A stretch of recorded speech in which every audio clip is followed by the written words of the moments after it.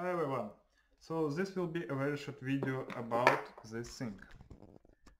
An Electro-kubiz by Alik Stepanov from Bashkortostan. I'm not a fluent English speaker, but anyway, master asked me to record some kind of improvised manual for English speaker.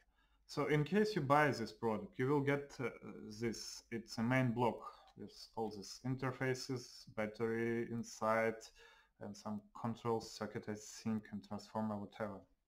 So this is the main thing you pay for. You will also get this, an electromagnet with the clamps to fit your jar here, and a cord plus RCA jack. You plug it like this into your main block. You will also get some kind of Bashkortostan, I think, or whatever. You can use your jar hub, but it should fit into this gap and should have magnetic lamella or tank, whatever. So I can use like further tutorial jar hub just to demonstrate how the thing works with a third-party hub. You will also get a wall charger made in China, but it said that it should work within American and European continents, and you can plug this thing in this circuit. Okay, like this. You see there is green light. It makes sense that there is a contact between the main block and the charger. You plug the thing into a circuit and then it will turn red. It means that the thing is charging, and then it will turn green back again when it's fully charged. So my one is fully charged. What else we have here? Test button. Okay, you push it and you see how many charge you left. There is 3 indicators, and this thing should work for like approximately for 8 hours without charge. Main switch, you power off and power on this thing.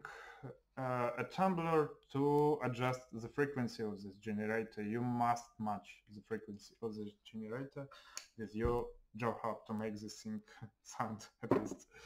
So let's see how to put this in. Okay, so here we have these clamps, and you see there is 2 bolts. You can use this Hex key, but I think you have to buy this Hex key for 2.5 millimeters in diameter, because I'm not sure if if Alik will be able to provide this thing. It's actually easy to buy, but anyway.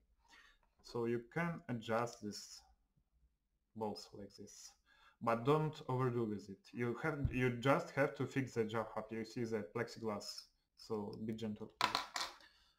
Okay, we can put it like this. We can fix it, or we can fix it. I'll just fix this for the first time just to show how it should work. 1 and 2.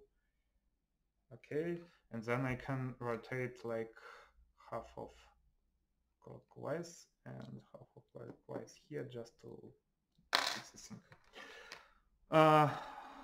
What now? I have to switch this thing on and to hear the sound. And now I have to match the frequency of my jar hub with the frequency of the generator. So I put this thing against my teeth and then rotate the dial.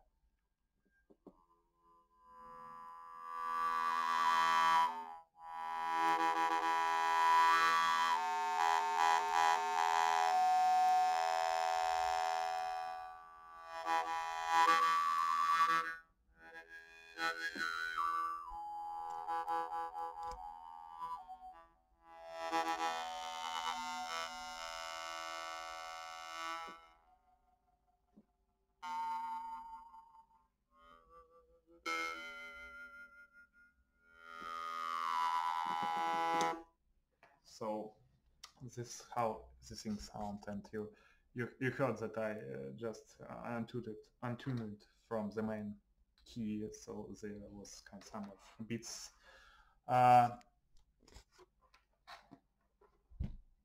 Okay, so I unscrew this thing, and I will fit some other hub, like one made by Stepanov, into this. Actually, I can remove the screw just to show how this thing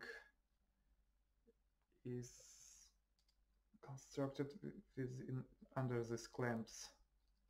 Okay, so I removed these clamps, these bolts, and you see an electromagnetic core, and actually you can just hold it like this. So it should work without even without fixation, but let's try.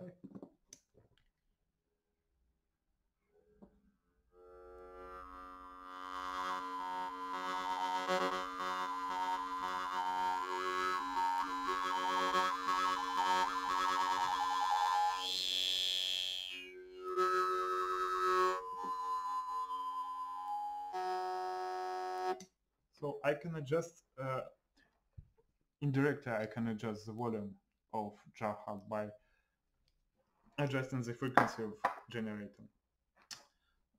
So what else? As I said before, you should not overdo with these bolts because you see there is a plastic. So, the coil, the electromagnet, it can become warm with the time, but it's kind of okay, I think. What else we have here? Master said that there will be some kind of external case for the device, so you can put it like this, these straps, and play without holding the device. Whatever. I think, yeah, I think this all is basically easy to operate, so it shouldn't provide much troubles for you. So, thank you. Bye.